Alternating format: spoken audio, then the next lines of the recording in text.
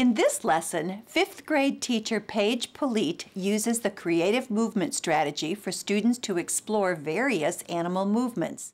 Now, you have heard me say that there was a philosopher long time ago. His name was Aristotle. And Aristotle is the first human being that we know of that classified animals in a written down, scientific, recorded manner. We're going to take a huge step back in time today, and we're going to go back into Aristotle's time.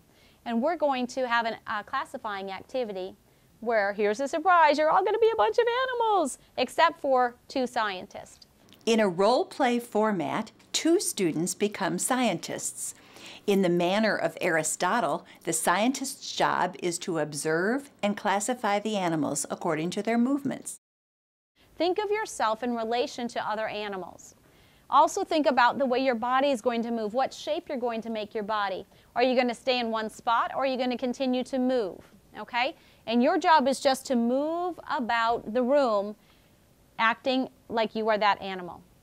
And you're going to do that until my scientist friends come over and tap you, and they're going to direct you to part of their zoo. And it's up to you how you want to classify them.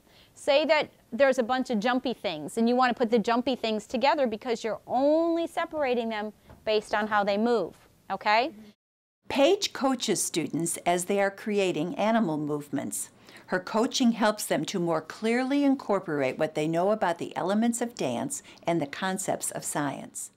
Movement and drama experiences engage students in deeper exploration of the science content they are studying. The latest brain research emphasizes that movement helps to cement students' learning and helps them to recall and use what they know.